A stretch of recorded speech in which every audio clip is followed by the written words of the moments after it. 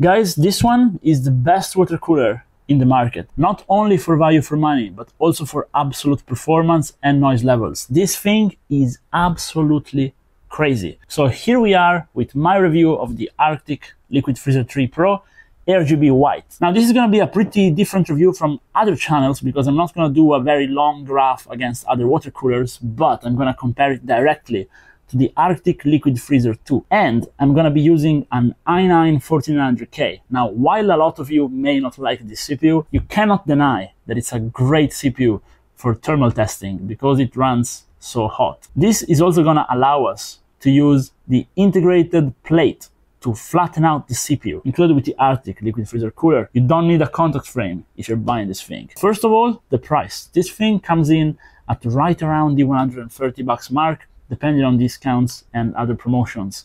It is very good because it prices itself just a little bit over the entry level and very far from the expensive LCD all-in-ones at the top. Now, right off the bat, opening up the packaging, you can see that it's basically already built. The fans are pre-mounted, so it's gonna take 2 minutes to mount it on top as an exhaust, which is where you should put your all-in ones, basically all the time if you can. And if you're building it on an Intel socket, you will have to remove the socket, put on the plate, screw it down, and then it's just 2 screws to put in the actual pump. And you can use the MX6 thermal paste included. It's actually the paste I recommend and I use in 90% of my builds, so you know, it's a very good paste.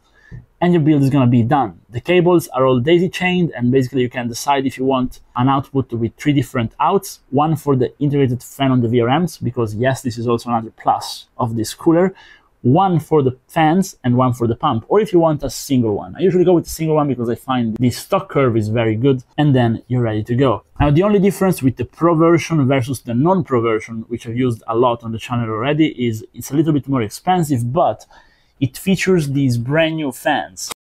Now these, other than a new design, they maintain the older RGB, at least to my eyes, it looks the same, but they are a lot better. Now, if you're into the nerdy part of fans as much as I am, I recommend you go and take a look at the Arctic page about the new fans. These things are insane. You can feel it when you get them. They have more blades.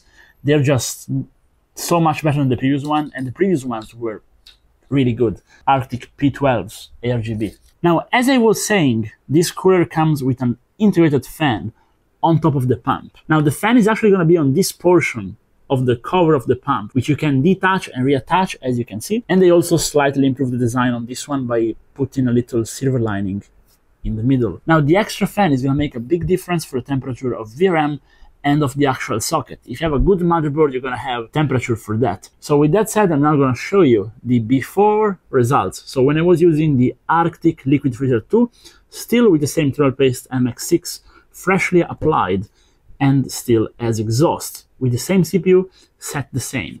Now, to avoid spikes in how the CPU behaved, the CPU is slightly undervolted and set at stock with no overclock whatsoever, just an undervolt to reduce the throttling, because as you can see, the CPU was heavily throttling with the older all-in-one.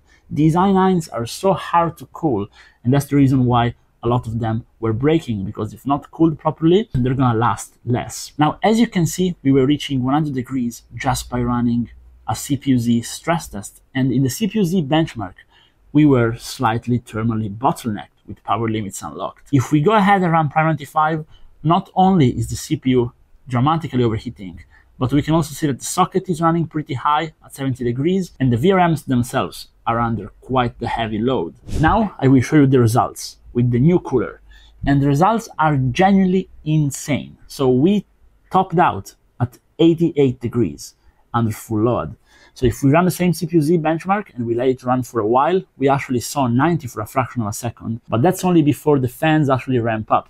And the fans at full load are not noisy at all. Now, I do not have the professional equipment to show you the decibel readings, but what I can tell you via my ear is that they are less noisy than the previous fans, and they are the quietest only one at 100% speed I have tested. And if you follow the channel, you know I try basically every piece of hardware on the market because I build computers for a living. Being a YouTuber is not my job yet. I hope it will be one day. Dramatic temperature reduction even on the stress test of CPU-Z, and if we run a benchmark, we actually get a little bit of extra performance because we are now not throttling anymore.